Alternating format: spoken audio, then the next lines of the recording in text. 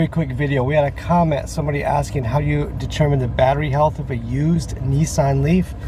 This bar right here, these skinny bars, there should be 12 of these if the battery is perfectly healthy. You see we have 11.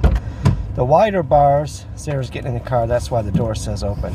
These are the state of charge. You see we have about 90 miles. That's with the heater running. If I turn off the heater, then it goes up to 100.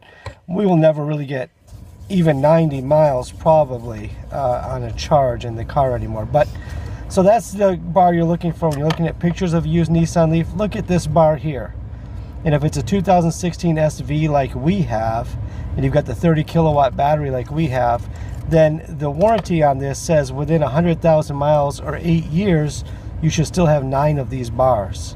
You can see we have 11 now. Ours got down to 8.